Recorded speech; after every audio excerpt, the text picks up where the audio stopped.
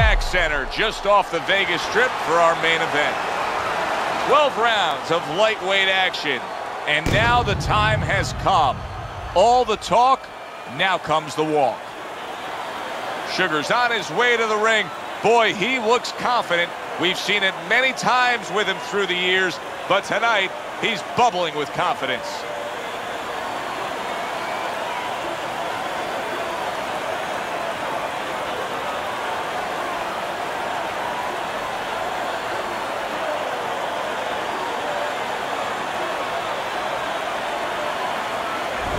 His ring walk is one of those ring walks where you realize how attentive this fighter is.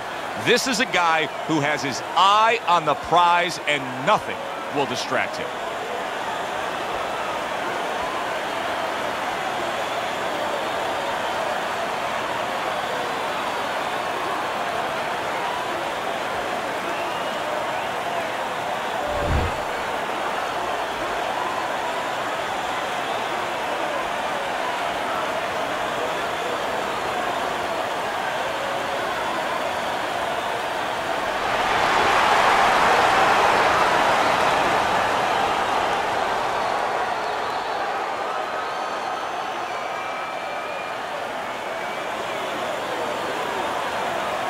Okay, guys, we went over the rules in the dressing room. Let's touch gloves.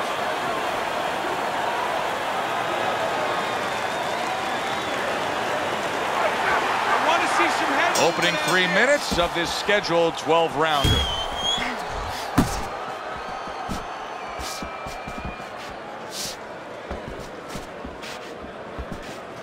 He missed by a mile. That wasn't even close by Sugar.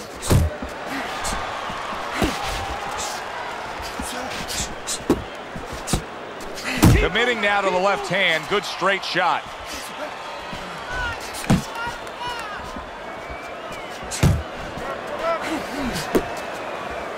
Let's move! You can see he's trying to score up top, but off the mark there. Blocks that belt line well.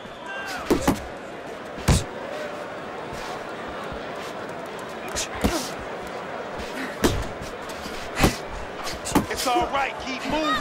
Keep moving. Hey, you got some of that too. Let's go. All right, let's do it.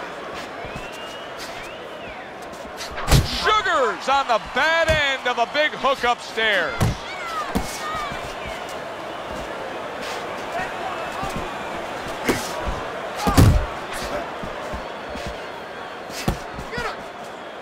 Just off the mark with that punch.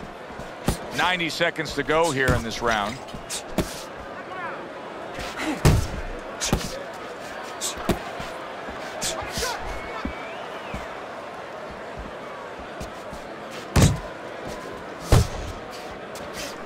A rousing left hand by Raging Bull. Focus. Boy, I know he's not in great shape, but all of a sudden he's doing a very good job of defending himself. You know, it's a funny thing. He's fighting on instincts, and sometimes that's a good thing. You don't want to get hurt to get there, but you want to get there. Right now. Great round now, back and forth. After he did the hurting, he's the one hurt. Joe, simply put, this is about wit, grit, and spit. This is about fighting. And just grabbing onto his opponent. Went to the body there, but unable to connect.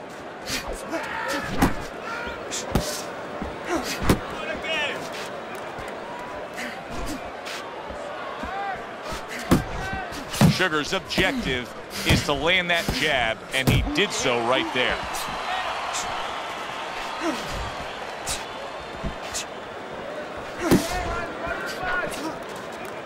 Last 10 seconds of this first round.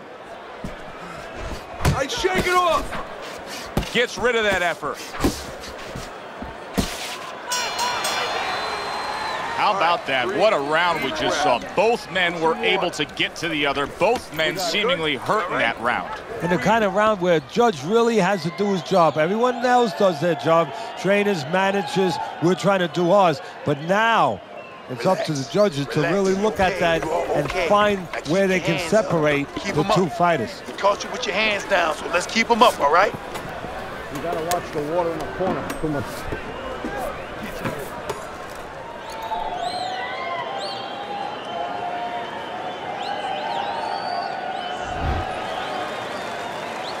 It's like a whole new fighter out there. Look at him as we start this round. Remember what happened to him in the last round. Now he's up on his toes. Yeah, well, remember what happened to him in the last round. That's what we say, but he doesn't say that. He's putting that out. He's putting it into the rearview mirror. He's going forward down the road with a lot of hope, a lot of vigor, a lot of confidence. That's okay, that's okay. Let it go, let it go. That right hand serving him well.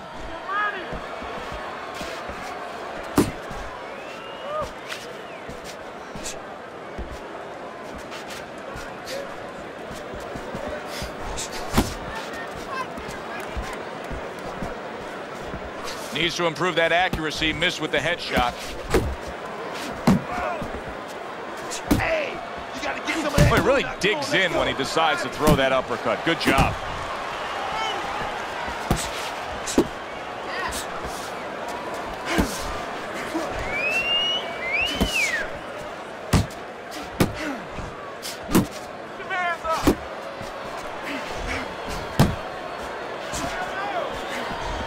Sugar's defense did a good job there, able to avoid that punch.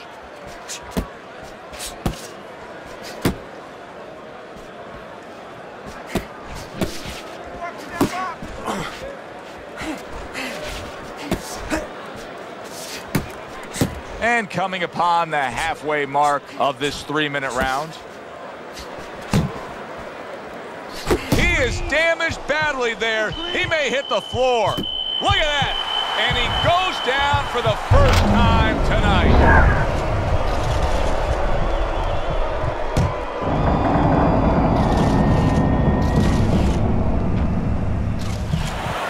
One, two, three, four, five. So now the question becomes, after that knockdown, and he has gotten up, how does he survive? So this is where instincts kick in. You got to start moving that head automatically right now. You don't want to stay in the middle.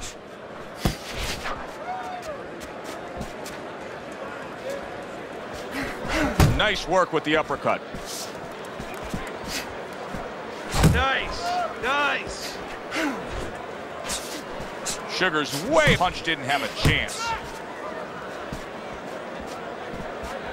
Heading into this fight, we talked about what each man can do offensively.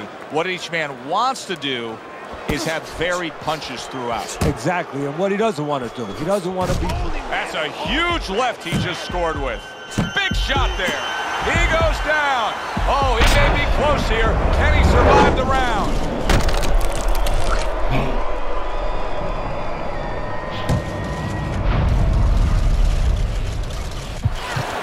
One, two, three, four, five, six. It's over. This fight is over. Sugar's corner is already celebrating. His opponent unable to beat the count.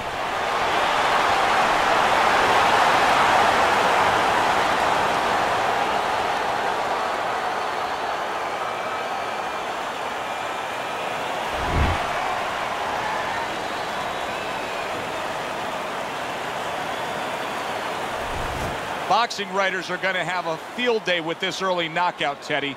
Praising one guy and tons of criticism is going to be targeted on his opponent. Yeah, two ways you could criticize his opponent. One is that obviously his technique was not right, and that came from training camp. But the other is more directed to his corner, that they didn't warm him up right. I mean, he came out cold. There was no sweat on him, and he got starched. For Teddy Atlas, I'm Joe Tessitore. Have yourself a great night.